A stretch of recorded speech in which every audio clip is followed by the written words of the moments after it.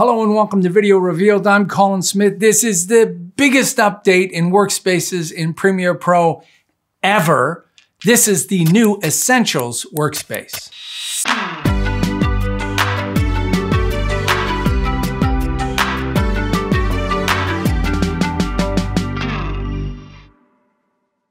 Okay, so first things first, if you don't like the new Essentials Workspace, don't use it. Don't comment that you don't like it. This is for people who want it.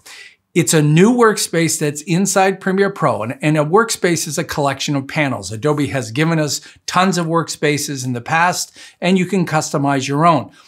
I lived with this for about a month and a half to make sure I really do like it, and I do like it. It's a clean workspace, and it's great for smaller screens like laptops.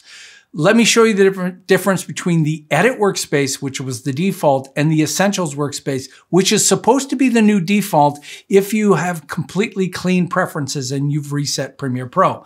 So the thing that we're used to is editing. And if you haven't noticed, workspaces are over here on the right now, and the name is being shown because I have this checked. And you can reset these to saved workspace. And the first thing you'll notice is there's a lot of wasted space. The timeline is a little bit smaller, and the program window is off to one side. Let me show you Essentials. The first thing you'll notice is one view in the middle. And that's the view we have here with the program monitor, which shows you what you're playing on the timeline. Where did the other monitor go? Well, that's the source monitor behind it. So if you double click on a clip, it opens in the source monitor. As soon as you play the timeline, the program monitor comes to the front. So some people want to have the editing workspace with the source monitor open all the time. I'm not telling you not to do that. I'm telling you why. I don't need that as much as I need a big timeline, okay? So let me show you what I think is important. And I'll divide the screen. So on the upper left, this is your stuff coming in to Premiere Pro.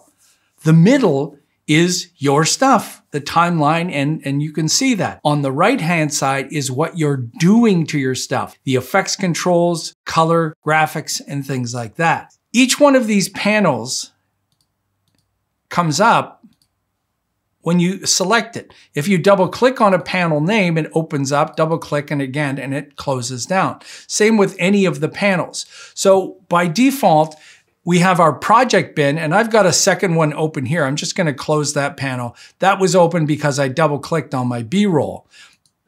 Your effects, the new Frame IO collaboration panel, and the libraries. So that's what's showing up in the left.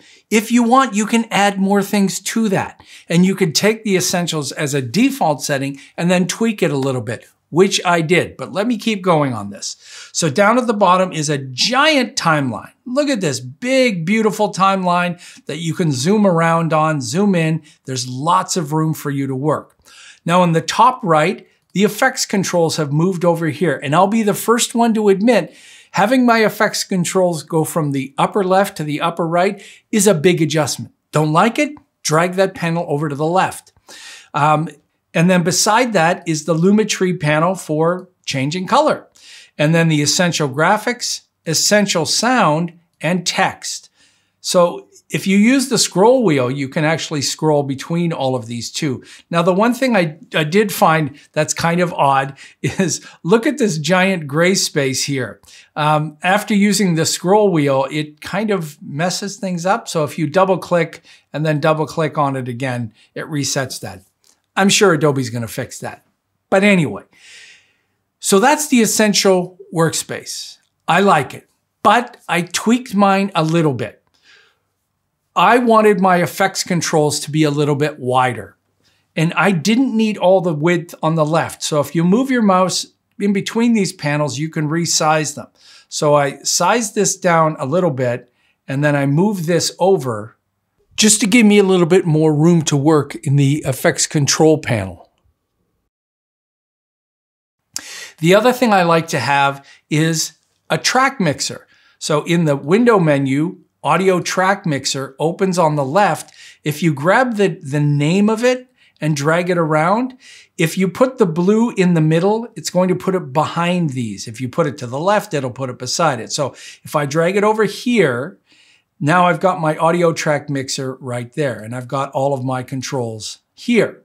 So I liked that a little bit better. Now, if you go to the Lumetri color, it doesn't open the scopes. So if you want to have that, then drop the scopes in on the left. Maybe you don't need the frame IO. So let's close that up. So I'm going to close that panel, and let's put the Lumetri scopes over there. Now the Lumetri scopes opened over here. I'm going to drag them over here, because when you are working on color, you're going to be working over here, and you're seeing the scope results here and the program. So all of this together can be my new Essentials. So if I don't reset Essentials, reset it, then this is my new Essentials. But I think that's a little bit too risky, because sometimes you'll forget to save it. You've set all these things up, and then you reset it, and where'd my workspace go? By the way, workspaces are saved in projects, so you could open an old project and the workspace would be there. This doesn't change all of your other projects that you have saved. But let's save this as a new workspace. So back in here, and I can show, save this as a new workspace, and I can call this Colin. And now I have a new workspace up here, and it shows up at the bottom down here. And if I wanted to, I could edit workspaces, and I could drag Colin all the way up to the top. Click OK. And now when I go in here, there it is, up at the top. So previously I have saved one, and I called it Home Base.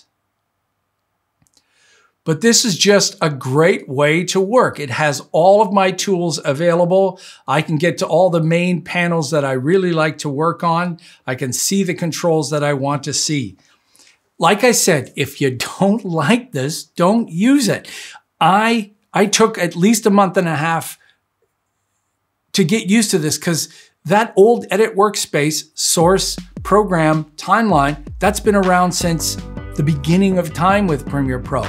This is a huge change, but I think it's a good one. Live with it for a while. Anything new is going to take you a little bit of time. So I suggest go to Essentials, just live with the default Essentials. Some things are going to frustrate you. No, why isn't it have the, or do I need the Frame IO? No, there's a special review workspace for Frame IO. So why is that up there?